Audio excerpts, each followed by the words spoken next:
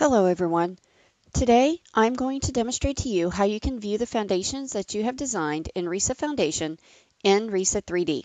I will show you how once you complete the design of your structure in RISA-3D, you can design your foundations in RISAFoundation and then render them in RISA-3D.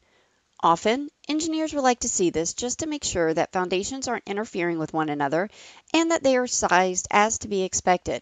It's a great way to check and see if the loads are following the load path that you want them to. Let's see this in action. As you can see, I have a 3-level platform structure.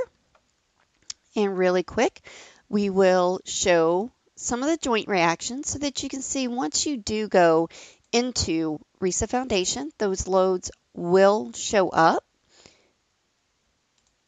And I just did an envelope solution. You can definitely go through, and if you want to see it per load combination, you can do that also. The model has already been solved, so we will just move over to RISAFoundation using our director button. Once we get here, you can see I've designated spread footings, and I did have a solution, but we will go ahead and just resolve the model just so you can see how quickly it does solve.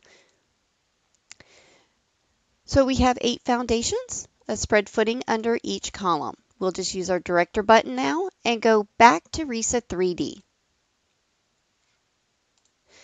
Let's clean up the model. We'll just shut off all the nodes. And then we will go back to our model display options. And over on the miscellaneous tab, we do have show RISAFoundation. Click that and we hit apply. And then once we hit OK, we can render the model. And you can see that we do have the foundations shown. So now you can see these foundations, these 4 foundations over here, 2 and 2, they're pretty close. This one even seems to be overlapping. So now we can go back to RISAFoundation if you wanted to and create combined footings. Thank you for taking the time to view this video. If you have any questions, you can reach us at info@risa.com.